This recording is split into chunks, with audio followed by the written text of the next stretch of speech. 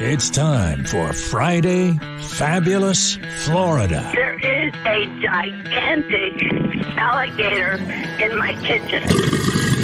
A look at the weirdest stories from our weirdest state. And we get right into it with a story about a Florida man slamming into a telephone pole while running from deputies who busted him for drugs during a traffic stop. He lives in Spring Hill, Florida. They caught their suspect when he smacked into a telephone pole while running away from a car that was filled with drugs. Scott Schwerian, he's 39, along with Heidi Reynolds, she's 36. And they're kind of a cute couple. We do rank their booking photos, and we always rank booking photos on a 10 scale. I'm going to give them solid 7s. Yeah. No? No. I'm going 5. Wow. B.A. Ware says 7, 8. Anyway, wow. Scott and Heidi were pulled over by deputies in the area of Toucan Trail in Spring Hill. Detectives say they saw a rolled cigar containing a green leafy substance that they identified as marijuana. What, you're not allowed to smoke marijuana in Florida? Is that right, Albert? What? I didn't know that. That's a good note for the future. According to the HCSO... Where are my weed smokers at? Well, here are 2 of them, apparently. They also found a pill box with the word Xanax written on it that had 11 alprazolam pills, isn't that Xanax? And 2 separate baggies with fentanyl residue. Okay, now you got... But Xanax and pot, I don't get the problem. I mean, I don't think they should be driving with it, but can't they? Anyway, deputies, apparently there's enough of this stuff that they probably think that they were dealing it. Is that it, Commish? I think so. Deputies say the backseat passenger, who was later identified as Reynolds, refused to provide detectives with their name identification, refused to exit the vehicle.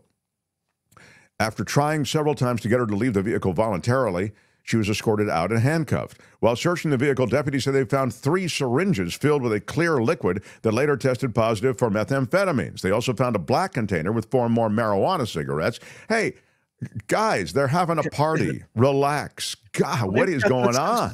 Rolled away everywhere, don't they? I am just, well, I mean... You just don't get it, I don't get it. I'm sorry. I don't mean to be too permissive, but then they got a new search warrant. But in this time, when deputies tried to arrest Schwerian, the guy there on the left, he ran away, but he ran right into a telephone pole, which stopped him cold. I mean, that's like something out of a cartoon. They arrested him, and they arrested both of them for trafficking in meth and marijuana possession and possession of paraphernalia. Wow. Apparently he turned into like an accordion or something, you know, like the old cartoons. And yeah, like, right, exactly. He hits the pole, and then he's in an accordion. Exactly. Meth and running don't mix. No. I see. Pounds of cannabis, 20 grams or less of cannabis is a misdemeanor punishable by a maximum sentence of 1 year imprisonment and a maximum fine of $1,000. Possession of more than 20 grams, and you can end up with 25 years. Wow. God, these marijuana laws, we got to bring them. I get it, but I don't know. Interesting, though. Thank you for the research, B.A. Ware. A man brandishes a machete. This is political news and Florida news. A man brandishes a machete with Trump supporters at a Florida polling station. What? Yeah. He's 18 years old. He wasn't just motivated to vote. He was motivated to yank out his machete at a Florida polling station in an apparent attempt to harass voters who did not vote for Trump or support Donald Trump. I'd be intimidated, I'd have to say. Wouldn't you? Yeah. Voter intimidation? Yeah. Oh, yeah. There he is. He seems happy. Caleb Williams is charged with aggravated assault on a person 65 years of age or older, an improper exhibition of a firearm or dangerous weapon. It is the Neptune Police Department and the chief there, Michael Key, who said at a news conference that during the course of the investigation, there is footage which shows the suspect committing an additional crime of voter intimidation or suppression within the designated voting location. So one felony of the third degree of voter intimidation or suppression added now to the charges today. And it remains to the chief an open investigation. Good day, sir. Yeah, there could be more to come. So this is a very troubling situation, and he's an 18-year-old. Yeah, he's if you could zoom in, if I could zoom in a little bit, he still has his braces and his Crazy. Yeah, he's a young man who's gone wrong. The new voter, right? Yeah, yeah, and this is what he's got going here is a situation. Well, the problem is that he's young and he's got a situation. 7 other people in the group are about 16 or 17. Young men are in grave danger from all the toxic alpha male BS online, says Eichelberg. And Eichelberg is correct. There is a discourse going on. There's an incubator going on online that feeds this sort of thing. I mean, imagine being such a rabid Trump supporter at 18 years old that you would grab a machete, and if you see anyone coming near you that looks like a Harris supporter, you go after them like that. That's some scary stuff. Voting in Florida is no joke.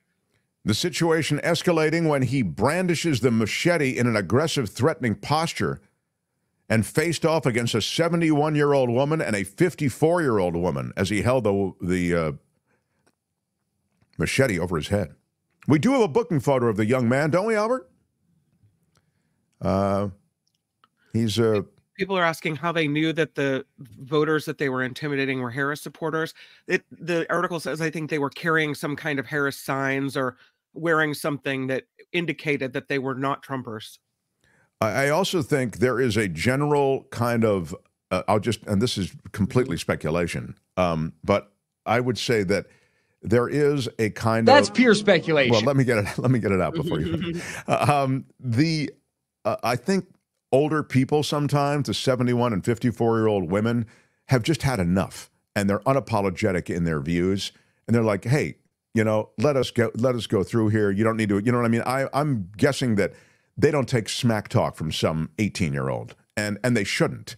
That's my guess. But, that's pure speculation. Right, it is pure speculation. But booking photo, I'm going to give him an 8.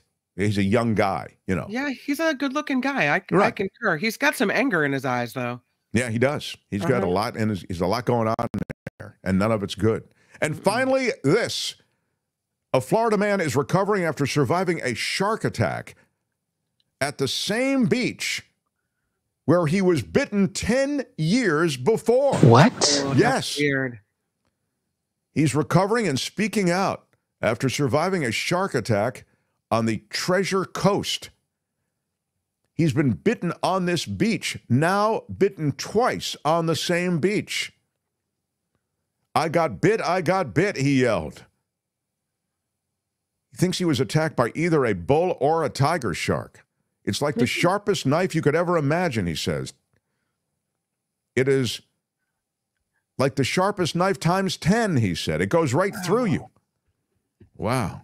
You hear people say, if they were bitten once, I'm getting right back in the water. Like, this won't dissuade me from surfing and doing the things I love. Well, after you get bitten twice, do you have a different opinion on that? Because I think those sharks are coming after you. Yeah. It's at some point, you're not out here to surf, are you? No. They would say.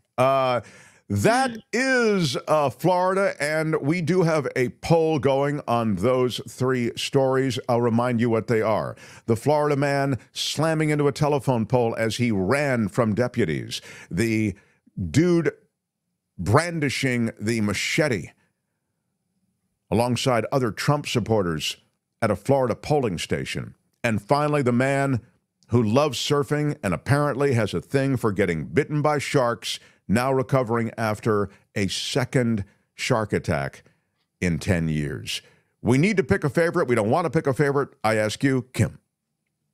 Oh, I'm going to have to go machete voting. Kim, how are you? Machete is very hard to vote against. Albert, first, what is leading in the poll, please? It is a tie between I titled it the telephone pole druggies and Trump machete supporter. It's going back and forth. Right now the Trump machete supporter is #1. I love the deja vu shark attack because I don't think surfing is the problem here. I think it's the beach, and I think he has a shark that has it out for him. It's personal for the shark. He should just surf I never elsewhere. thought of that. Sure. Albert, thank you. Same beach. Yeah, it's same beach, and the shark very much could have been the same shark. I mean, they live a long time. That's pure speculation. All right, I know. I'm just saying. I go machete just because, like, that's the Florida thing. Sure. And shout out producer Calvin Wong says he tastes pretty good, Kim. So stalker shark, says Tammy. Yeah, kind of a sort of a stalking situation. Never thought of it that way. But that is Friday Fabulous Florida. This has been Friday Fabulous Florida. There is a gigantic alligator in my kitchen. Y'all come back now here. Hi, it's Mark, and I thought that was great. Hit the notification bell. You'll know whenever there's a new video being dropped, and please subscribe to our channel to help us save the universe.